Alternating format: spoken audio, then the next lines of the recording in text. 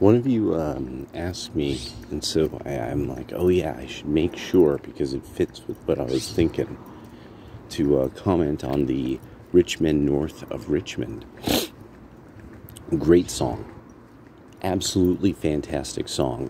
From an Americana point of view, good, solid, just folk/country song. Unbelievably well made. Great lyrics. Simple.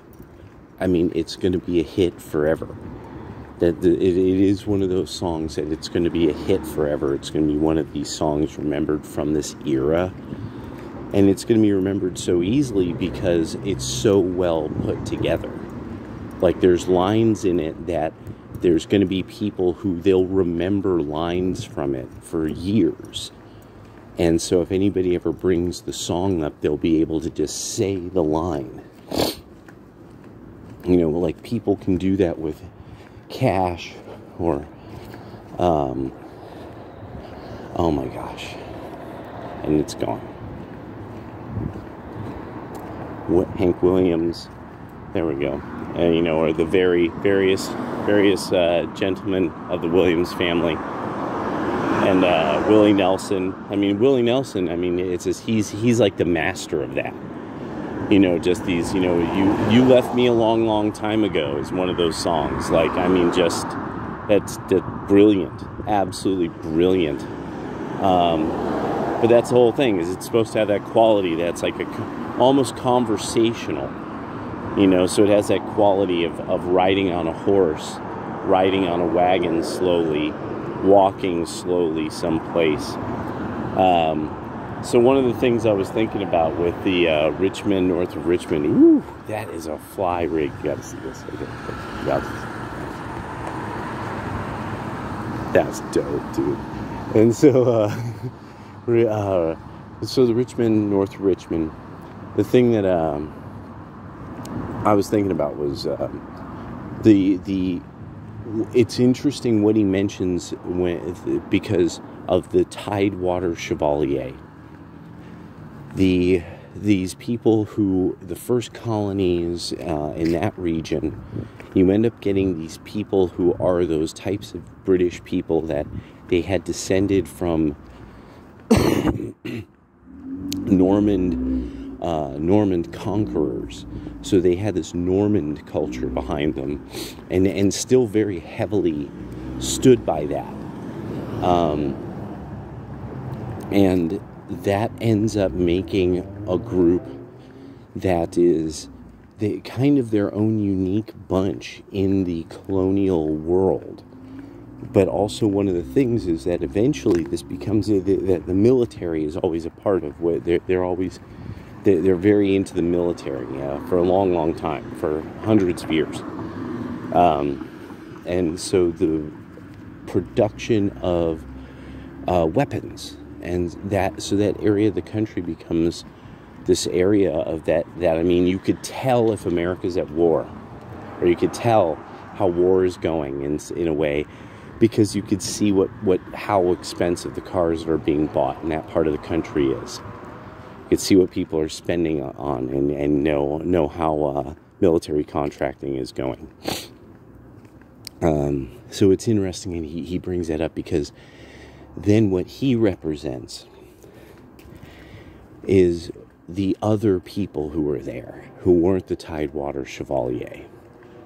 And these are the people these are the greater Appalachians. These are the Scots-Irish descendant people who were cleared from the Scottish Highlands, if I remember right, and brought here.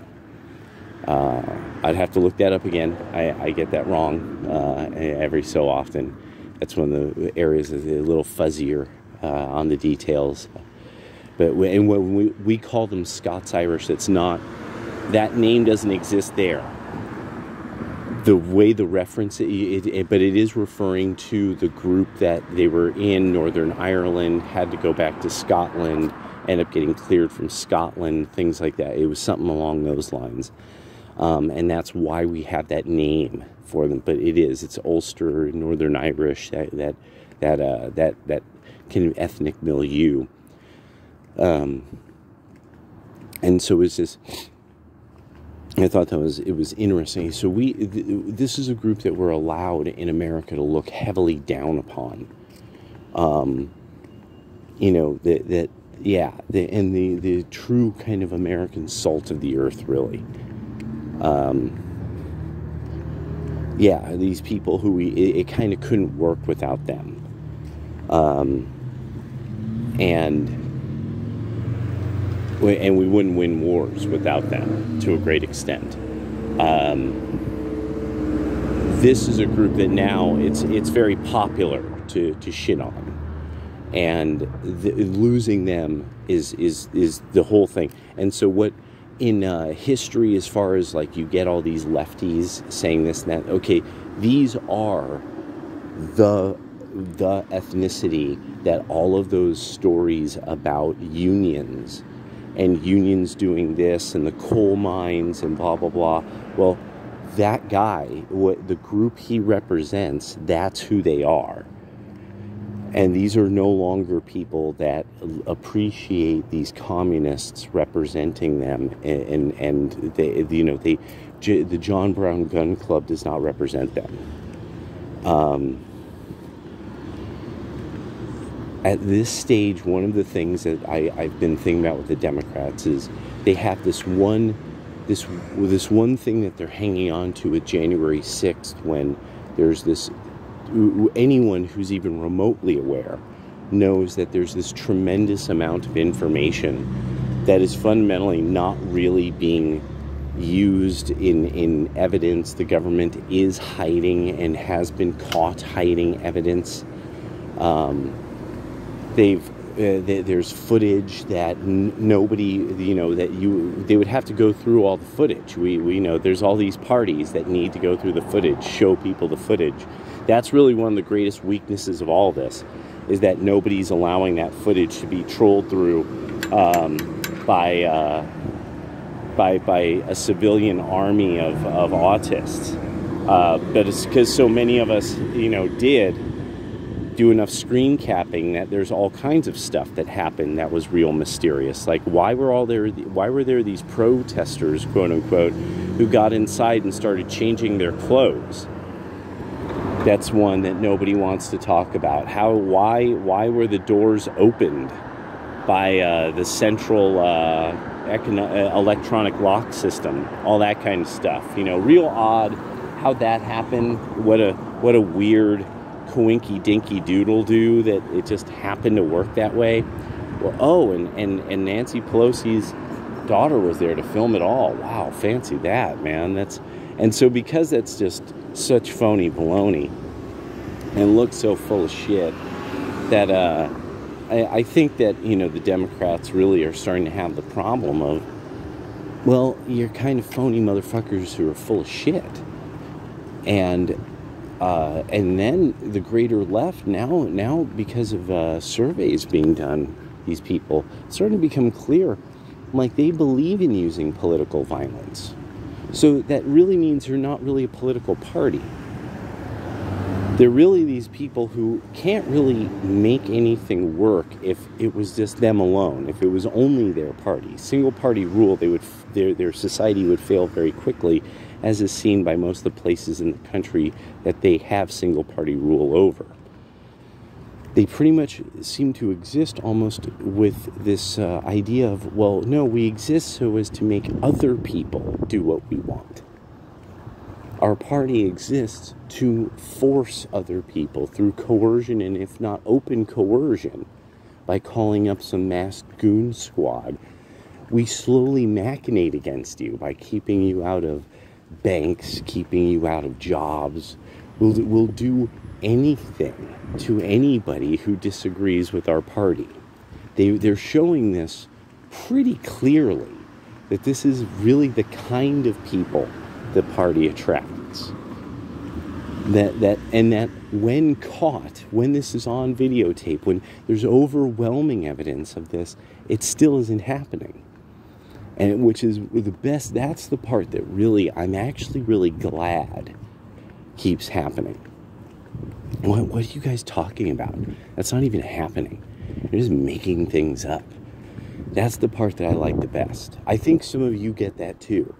Because then when there's like when the Wall Street Journal or the New York Times has to admit once again the stuff the right wing was saying was completely correct, and now we're having to admit it. That's what's so delicious, is over and over again doing the we were right, you all are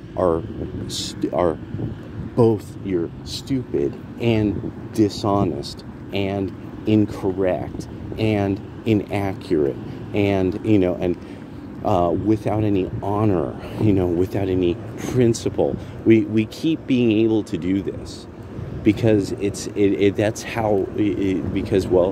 what the left is doing. The right can keep doing the we're better than you dance because we are. We play the game according to the rules everybody agreed to. You guys do nothing but break those rules. And we still keep showing that you can't compete without cheating. And it's so that's a big part of why that song is so popular. They can't win without cheating in anything, in any regard, in any space, without lying or making it up, like gender and queer theory, without making it up and then forcing people to say, this is real, it's totally real, or don't hurt me. That's why they were the party of the Ku Klux Klan. They have never really changed at a fundamental, deep level of the kind of personality type that joins that party and is a fervent member of it. People who who believe in the use of force and then wrapping it in paper like it's a set of ideas. You just got hit with a bunch of ideas is what fundamentally they are. So later.